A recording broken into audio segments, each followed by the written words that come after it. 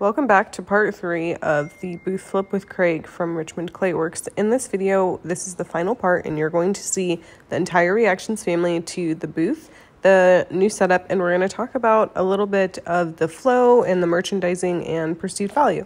We hope you enjoy. There's not much that I don't like. The only thing is, I don't know what,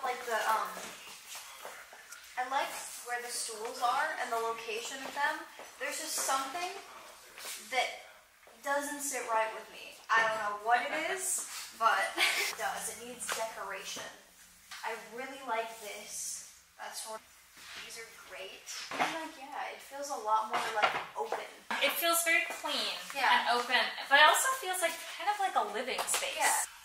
I'm pretty excited. The A-frames fill up without, they don't look overfull. The place settings up front, having a place to show people my dinnerware in, a table setting. I would just add, my silverware and a napkin ring. And, I like having these bowls up front. Your idea of getting some of the lower cost items out front is certainly something that I want to play with. Having this as a station, I really like, because I am trying to take more orders. I want to have this set up as a place where I can describe the process of how to order your custom dinnerware, and having some options visible close at hand. And then I can also use this for my transaction processing, my point of sale, like my packing materials, because I get everything into a station wagon, and as a potter, that's no small task. The booth properly perceives the value of your product. I think it's probably, I think it steps it up a little bit.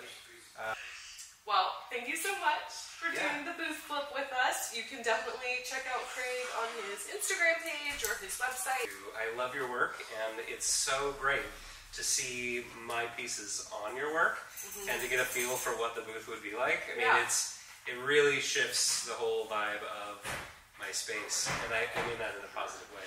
Yeah. Sit up. Definitely hang out with us on more YouTube videos. You can follow us on Instagram, see all behind the scenes. Thank you again for coming over and doing this with us. Yeah, thanks for having us.